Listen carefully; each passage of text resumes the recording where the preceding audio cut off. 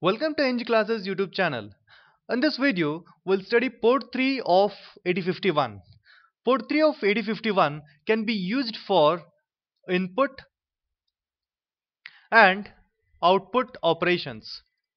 So whenever it is used for input operation, a 1 has to be written onto the latch, and whenever it is used for output operations, a 0 has to be written onto latch.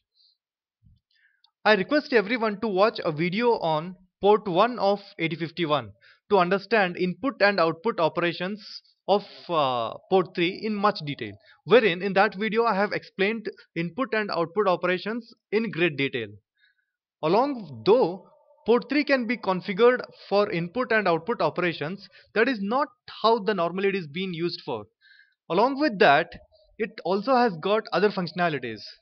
Port 3 is bit addressable. That means I can address each and every bit of port 3.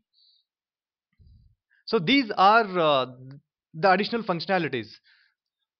Bit 0 and bit 1 of port 3 can be used for serial data communications, and the SFR associated with that is S buffer.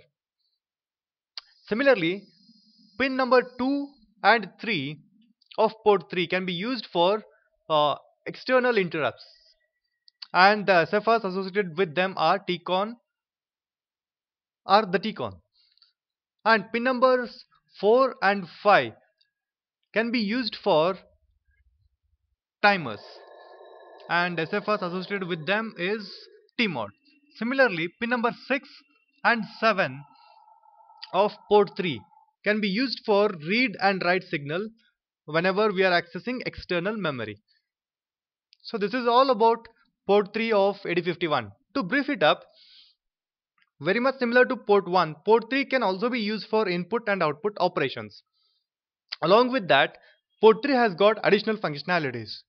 Each and every bit of port 3 can be addressed, that is, it is bit addressable. So all 8 pins have got 8 different operations. So this is all about port 3 of 8051. Thanks for watching.